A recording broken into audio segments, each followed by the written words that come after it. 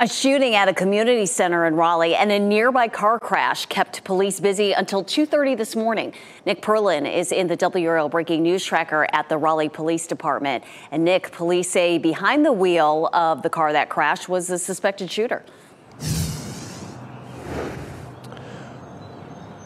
Renee, that's correct. But the thing that Raleigh police are still trying to put together is what exactly led to this shooting. Like we do know that this did happen around last night, but there's still not a lot of clarity as about what led to this shooting. I do want to tell you, though, what we do know right now is Raleigh police responded to that shooting at around 9:30 last night at the Sanderford Community Center.